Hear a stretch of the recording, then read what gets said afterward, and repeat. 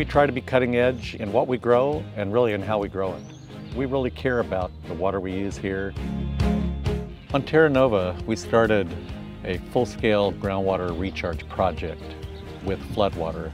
We innovated this type of program in 2011. What that entails is bringing floodwater or stormwater onto the farm and essentially reconnecting the river to the floodplain.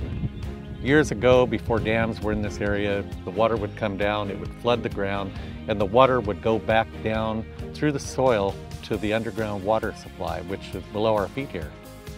We take floodwater from the North Fork of the Kings River, and we take it through our system of canals that we put in and our old pipelines that we used to use for flood irrigation.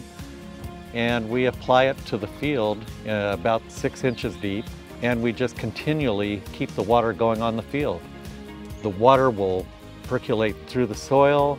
We've tested and we know that we can get 70% of the water that we apply down below the root zone and headed toward the lake that's under our feet that is in the water table below us.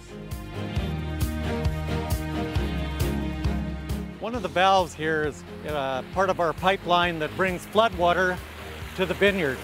Puts up to 2,500 gallons a minute in this vineyard here. As long as the flood water remains, we're going to keep this vineyard flooded.